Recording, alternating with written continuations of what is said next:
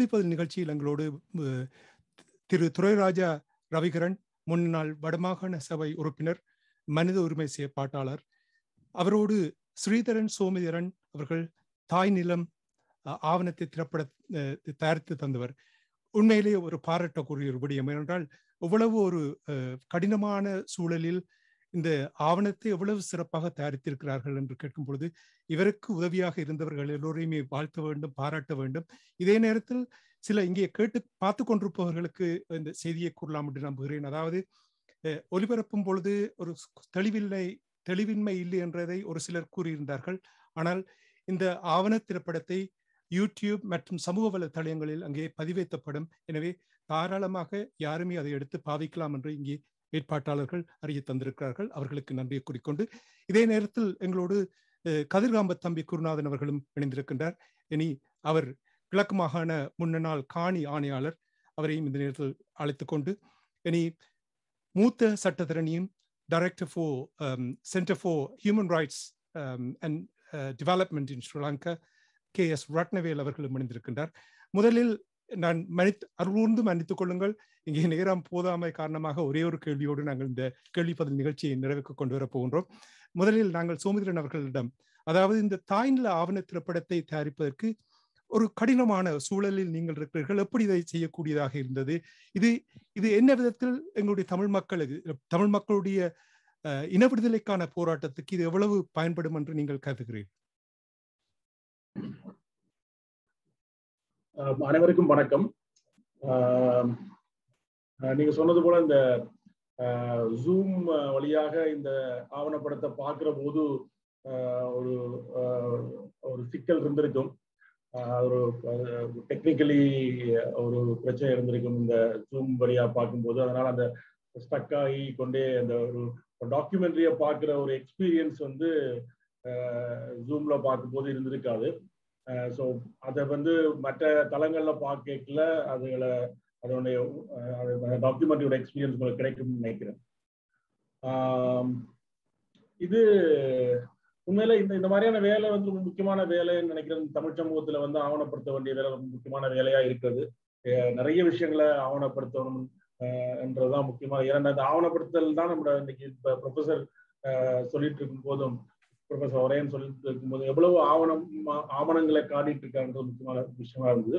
So இந்த documentary உண்மையில பெயர் குறிப்பிடாத ஏராளமான ஆட்கள், பத்திரிகையாளர்கள், நிறைய பேருடைய துணையோடு தான் இந்த டாக்குமெண்ட்ரி செய்யப்பட்டிருக்கிறது. இந்த டாக்குமெண்ட்ரியில இருக்க முக்கியமான விஷயங்களை இங்க இருக்க ரெண்டு பேர், ரவிகரன் ஐயா அவர்களும் குருநாதன் ஐயா அவர்களும் தெளிவாக பேசுவார்னு நினைக்கிறேன். முக்கியமா சொல்ல வேண்டிய விஷயம் இந்த மாதிரி விஷயங்கள் ஆவணப்படுத்தப்பட வேண்டும். அப்பதான் இந்த எங்களுடைய பிரச்சனைகள் அடுத்த மக்களுக்கு போய் சேரும்.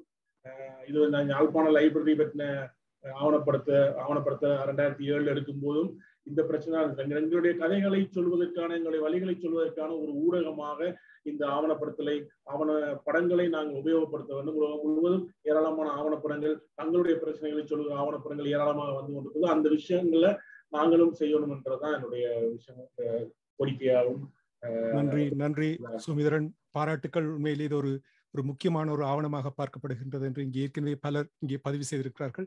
அவர்கள் சார்பாக உங்களுக்கு நன்றியை குறிக்கொண்டு நாங்கள் இனி ரவிகரன் அவர்களிடம் செல்வோம்.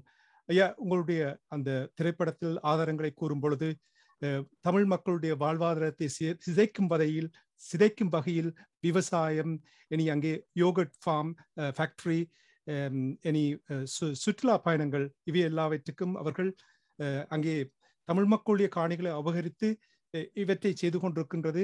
இது என்ன விதமான ஒரு தாக்கத்தை ஏற்படுத்த போகின்றது? இதை தடுத்து நிறுத்துவதற்கு ஏதாவது திட்டங்கள் இருக்கின்றதா?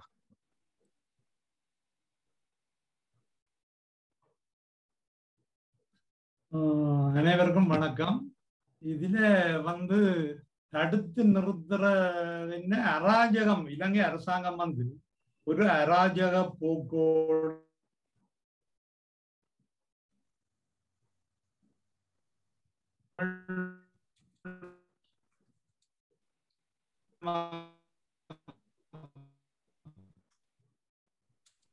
சரி, நான் நினைக்கிறேன் ரவிகரன் அவர்கள் பேசுவது எனக்கு தெளிவாக வரவில்லை. ஒழிக்க வேண்டும் என்ற நோக்கத்தோட திட்டமிட்டு செயல்படுகின்றது அனைவருக்கும் தெரிந்தபடி. ஏனென்றால் இன்றைக்கு இங்க இருக்கின்ற காரணம் உங்களுக்கு தெரியும். இப்ப தெளிவா இருக்கும். இப்பொழுது கேட்கின்ற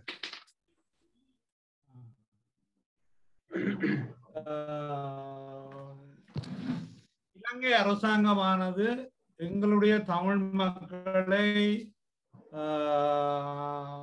ஒழிக்க வேண்டும் என்ற நோக்கத்தோடு திட்டமிட்டு செயல்படுது. இந்த நிலையில எங்களை ஒடுக்க வேண்டும் என்ற நோக்கத்தால் தான் இங்குள்ள இளைஞர்கள் பலர் இப்போதும் வெளிநாடுகளுக்கு செல்ல வேண்டும் என்ற நோக்கத்தோடு சென்று கொண்டிருக்கின்றார்கள்.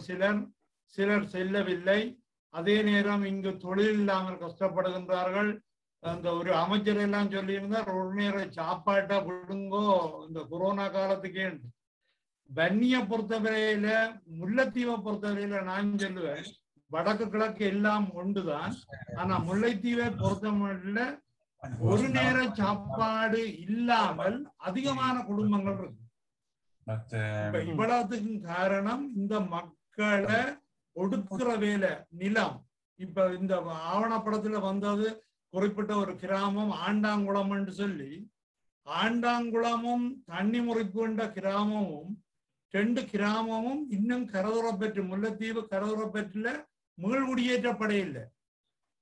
அப்ப சிங்கள ஆதிக்கத்தின் ஊடாக சிங்கள மக்களை கொண்டு வந்து வெளியோயாண்ட பிரதேச செயலகத்தை உருவாக்கி இங்க வவுனியா வடக்கு காணிகள், அனுராதபுர காணிகள், திருவோணமலை காணிகள், கரோரப்பற்று காணிகள் எல்லாத்தையும் இணைச்சு ஒரு சிங்கள பிரிவை உருவாக்கி அவர்களுக்கு சகல வசதிகளையும் ஏற்படுத்தி அந்த மக்களை குடியிருத்தலாம் என்றால், இந்த கிராமத்திலேயே இருக்கின்ற இந்த பிரதேசத்தில இருக்கின்ற 2 கிராமம் இன்னும் மீள்குடியேற்றப்படையில்லை.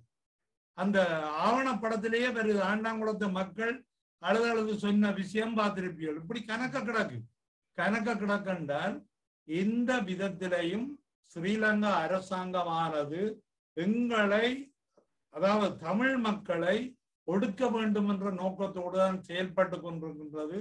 இதற்கு என்ன வழி இருக்குது தடுப்பதற்கு என்று சொல்ல எனக்கு தெரியவில்லை. ஆனால் ஒரே ஒரு விடயம், கடுமையான போராட்டங்களின் மூலமாக, அந்த போராட்டங்களின் மூலமாக இப்போது நாங்கள் அகிம்சை வழியில சகல விடயங்களுக்கும் நில அபகரிப்பு சம்பந்தமான ஒரு கடுமையான போராட்டங்களை செய்து வருகின்றோம். சில இடங்களில் வெற்றி கிடைக்கின்றது. இந்த போராட்டங்களின் மூலமாகத்தான் ஓரளவுக்கு நன்மை கிடைக்குமே தவிர மற்றும்படி தொடர்ந்து போராட வேண்டும் என்றுதான் சொல்லுகின்றேன். இருக்கின்ற மக்கள் ஆனா மக்கள் தங்களுடைய சக்திக்கு அப்பாற்பட்ட நிலைமையில இங்க, உதாரணத்துக்கு இன்னும் ஒரு விடயத்தை நான் சொல்றேன். இதுல சொல்லாவிட்டால் விக்னேஸ்வரன் சார் கதை கேட்க சொல்லியிருந்தவர். இருந்தாலும் இப்ப இராணுவ ஆட்சி தானே இங்க நடக்குது, எல்லாருக்கும் தெரியும். கொரோனா செயலணி உட்பட இராணுவ அதிகாரி தான் பொறுப்பு. அதே மாதிரி சகல விடயங்களும் ஏற்கனவே தை மாதம் விடப்பட்ட ஒரு அறிக்கையில கூட 39 இராணுவ அதிகாரிகள் இங்க தலைமை பொறுப்புகளை எடுத்திருக்கின்றார்கள் என்ற கருத்து வெளியிடப்பட்டது. இப்படி இருக்கும்போது எங்களுடைய மக்களின் வாழ்வாதாரங்கள் ஏற்கனவே இந்த ஆவணப்படத்துல வந்த மாதிரி இராணுவத்தையும் சரி சிவில் பாதுகாப்பு திணைக்களமும் சரி உருவாக்கப்பட்டு, சிவில் பாதுகாப்பு திணைக்களம் என்ற உருவாக்கப்பட்டு முழுக்க இங்க வன்னியில தோட்ட செய்யதான் அத்தனை மரக்கறிகளும் வருது சந்தைக்கு. அப்ப எங்கட மக்கள் விவசாயம் சந்தைக்கு என்னென்று மரக்கறி கொண்டு வர்றது, அந்த சம்பளம் அவர்களுக்கு வருது. அவர்கள் சும்மா நின்று வேலை செய்து விட்டு அந்த மரக்கறிகளை கொண்டு போய்க்க, அப்ப சந்தைக்கு கொண்டு போய்க்க எங்கட மக்கள் எங்க கொண்டு விற்கிறது? கடல்ல எடுத்து பாருங்க. கடல் இதுல பெருசா வராவிட்டாலும் கடல்ல வந்து தனி 2009ஆம் ஆண்டுக்கு முதல் தனியா எங்களுடைய மக்கள் தொழில் செய்த இடம். நிச்சயமாக என்ன எங்கட மக்கள் அம்மாந்தோட்டைக்கும் மாத்தறைக்கும் போயா தொழில் செய்யும். இங்க கொண்டு வந்து நாயாத்திலையும் கொக்குழாயிலையும் கொக்கு தொடுவாயிலையும் என்று சொல்லி கூடுதலான அளவில் குடியேற்றி போட்டு அவர்களை இராணுவம் அல்லது கடற்படை பாதுகாப்போட வச்சுக்கொண்டு தொழில் செய்து, அதுவும் சட்டவிரோத தொழில்கள். எங்களுடையவர்கள் சட்டவிரோத தொழில் செய்யவில்லை. இப்படியாக எங்களுடைய வாழ்வாதாரங்கள் சகலதையும் காணி பறிப்பு. மகாவலி எல் இங்க ஏற்கனவே விரிவா சொல்லப்பட்டது. மகாவலி எல் என்று சொன்னால் தமிழ் மக்களிடம் இருந்து காணிகளை பறித்து சிங்கள மக்களுக்கு வழங்குகின்ற ஒரு நிறுவனமா என்று நான் கேட்க விரும்புகின்றேன். நிச்சயமாக இப்படியான போக்கு அங்க போய்கொண்டிருக்கின்றது. நீட்டி சொல்லணும், ஆனா நேரம் போதாது. ஆனால் கொதிக்கின்றது மனம். புரிகின்றது. உங்களுடைய அந்த ஆவணப்படத்தில் நீங்கள் உங்களுடைய கருத்துக்களை கூறும் பொழுதே தெரிகின்றது எவ்வளவு ஆவேசத்தோடு இருக்கிறீர்கள். இந்த மக்களுடைய நிலைமைகளை சிறப்பாக வெளிப்படுத்தியதற்காக அன்பர்கள் சார்பாக உங்களுக்கு நன்றியை கூறிக்கொண்டு நாங்கள் அடுத்ததாக குருநாதன் அவர்களிடம் செல்வோம். ஐயா, உங்களிடம் அதாவது கிப்பில ஓவியா மற்றும் மது ஓயா எத்தனையோ குடியேற்றங்கள் நடைபெற்றுக் கொண்டிருக்கின்றது. இப்பொழுது புதுசாக ஒரு திட்டம் கொண்டு வந்திருக்கின்றார்கள். அது தொடர்பாக சுருக்கமாக கூறுமாறு அருள் கூர்ந்து உங்களிடம் கேட்கிறேன். இப்பொழுது எங்களுடைய தமிழ் மக்களுடைய நிலங்களை அபகரிப்பதற்கு எதிராக நாங்கள் எங்களுடைய இன்டர்நேஷனல் ஹியூமன் ரைட்ஸ் கன்வென்ஷனை நாங்கள் ஒரு தினம் எடுத்து பார்க்கணும். 1997 இலங்கை அரசாங்கம் அந்த கன்வென்ஷன்ல, ஐக்கிய நாடுகள் சபையின் அந்த கன்வென்ஷன்ல கையெழுத்து இட்டு அதை ஏற்றுக்கொண்டிருக்கிறது.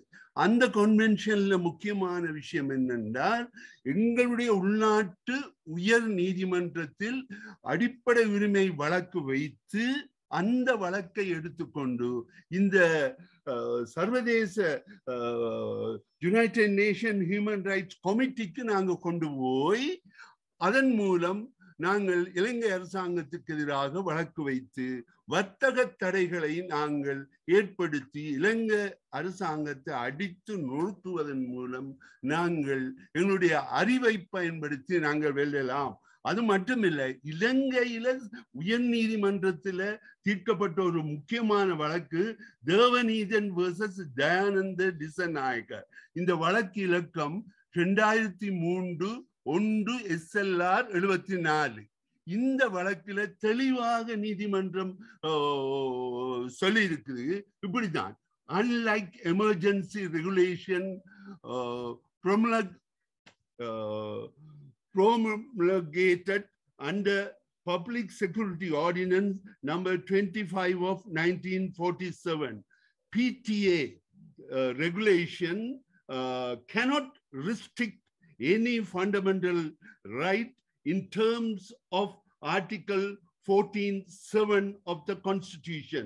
This was upheld by Supreme Court in Devanathan versus Dayananda Disanayaka. Thus, the fundamental right enshrined in Article 14(1) within bracket H of the Constitution, which guarantee to all citizens of the Sri Lanka the fundamental rights to the freedom of movement and of choosing his residence within Sri Lanka cannot be restricted by any regulation that is sought to be made under the PTA. அதாவது பயங்கரவாத தடை சட்டத்தின் மூலம் இந்த பாதுகாப்பு மட்டுப்பாடுகள் மூலம் ஒரு இடம்பெயர்ந்த மகனை திருப்பி அவனுடைய இடத்துக்கு திரும்பி செல்வதை தடுக்க முடியாது என்று தீர்ப்பளிக்கப்பட்டிருக்கிறது. ஆகவே ஹைரார்கி ஆஃப் லால இந்த பிரசிடென்ட், அதாவது முத்தீர்ப்பு, கோர்ட் தீர்ப்புகள் ஒரு சட்டம் இலங்கையில. அது எங்கட விக்னேஸ்வரன் ஐயாவுக்கு நல்லா தெரியும். அவர் நல்லா இதை பற்றி நல்ல அறிவு படைத்தவர். ஆகவே இங்கு நாங்கள் இதை பயன்படுத்தி இந்த தேசத்தின் அரசாங்கத்தை வெல்ல வேண்டும் என்று கூறி இந்த சந்தர்ப்பத்தை தந்து உங்களுக்கு மனமார்ந்த நன்றியை தெரிவித்துக் கொள்கிறேன். நன்றி.